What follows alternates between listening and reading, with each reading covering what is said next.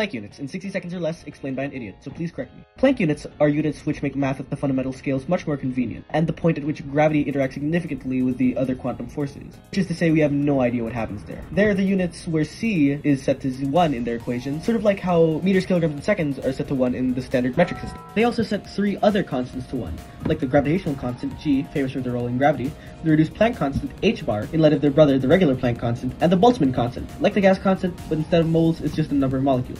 Rearranging these constants, we can find the Planck units, starting with Planck length. Around 1.6 times 10 to the negative 35 meters, it's the Schwarzschild radius of the smallest black hole.